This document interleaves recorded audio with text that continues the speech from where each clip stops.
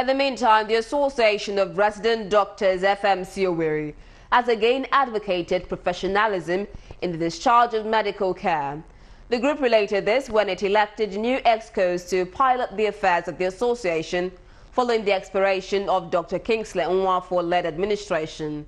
In his valedictory speech, the outgoing president of the association charged members to keep hope alive by working earnestly towards bigger growth of the association for better service to humanity. Sworn into offices were 6 officials to pilot the activities of the association for another 1 year.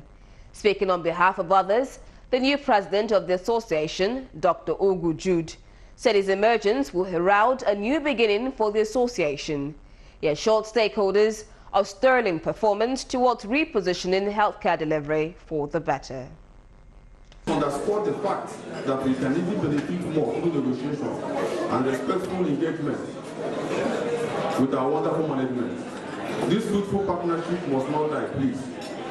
Let's ensure continuity of this approach.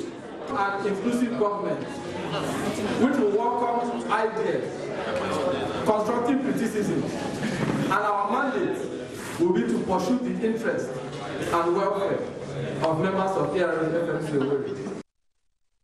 Special recognition was given to individuals and groups who one way or the other distinguished themselves in the healthcare given business within the year under review.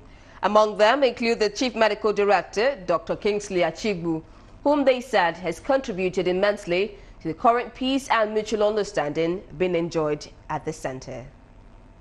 But most of all, I want to thank God for all we have achieved in FMC. Because if we still have done all that and made no achievements. So in all humility, I want to actually tell you that of all the awards I have received since I sat on that seat on your behalf, this is one of the most treasured.